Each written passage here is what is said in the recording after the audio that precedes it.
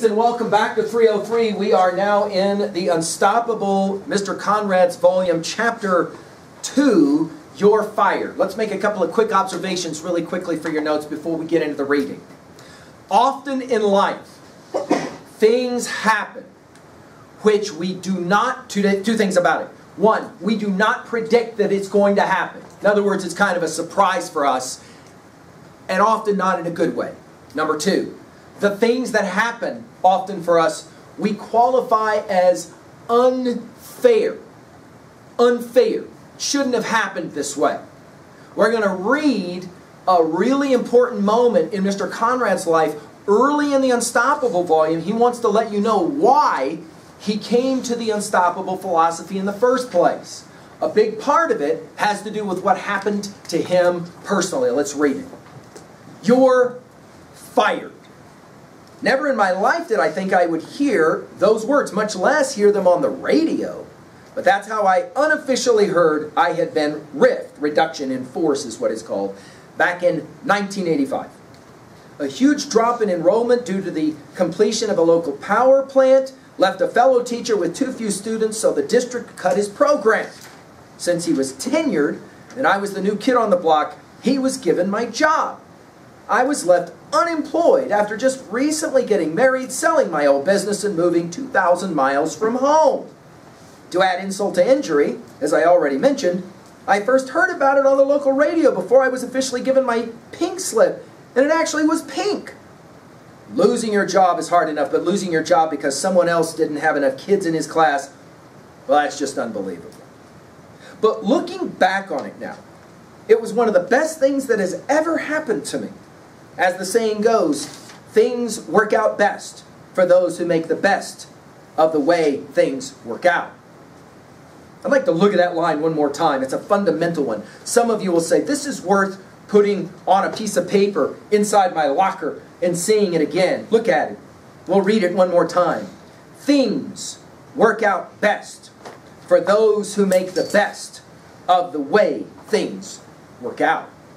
I worked as the district maintenance man for a half year, plowing snow, hanging drywall, assisting the plumber, electrician, generally feeling sorry for myself, until it hit me one day. You're getting paid to learn these different trades, and that changed everything. At the same time, many of the people in our town who had built the power plant could not sell their homes.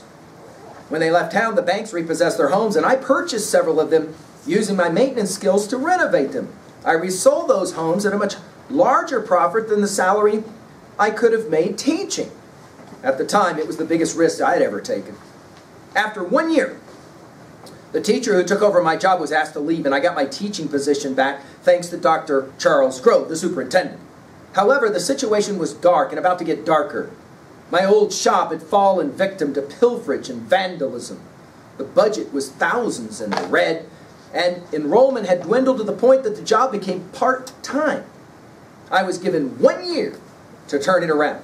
Or, as I was told by Dr. Grove, we'll have to shut it down, quote unquote. As if that wasn't bad enough, at no time did they tell me Levi would be in my class. That would lead to my darkest hour. But when it's darkest, that's when the stars come out. A topic that we will look at when we meet Lesson 3, Chapter 3, later. Let's take a couple of quick notes here as we finish our reading of Chapter 2.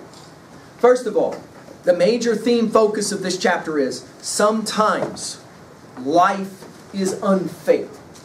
Sometimes events happen in our life which are patently unfair. Things do not go the way that they are supposed to. Things do not go the way that we would like for them to go. And our natural response is to feel sorry for ourselves. Of course it is.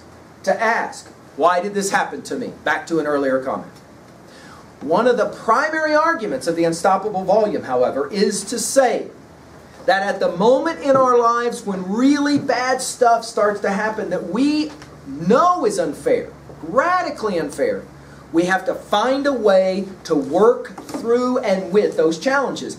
That is not easy. This will be one of the challenges of our volume and one of the fundamental understandings and teachings of the Unstoppable philosophy. That is to say, when most normal people would just quit, because it is an unfair situation. You've got to learn how to somehow find a way to get through. Now in the journals, you're going to be challenged to think about a moment in your life when something was unfair. By that we mean the following. Something happened to you beyond your control. Beyond your control. It wasn't something that you created for yourself, just like with Mr. Conrad. And yet you had to find a way to get through that situation that was unfair. Some of us are still dealing with something that is unfair in our life, and it does still bug us. We still ask this question, why did it have to happen to me? Again, that victim mentality will never ever work for you, because there's always a follow-up question. Well then, why that? Why that? But if we can begin to understand, to ask the question, why did this happen for me? It's not that you're happy that it happened. No, no, no. Understand. It's not that you go, yay, I'm so glad that an unfair thing happens to me. No, no, no. But if you are in a situation you can't control and it is unfair, then it makes sense to ask, what can I learn from this experience? How do I move beyond it? How do I work through it? That will be the challenge, of course, of the Unstoppable book. And in the next chapter, we'll see how Mr. Conrad himself had to do the very thing. Thank you.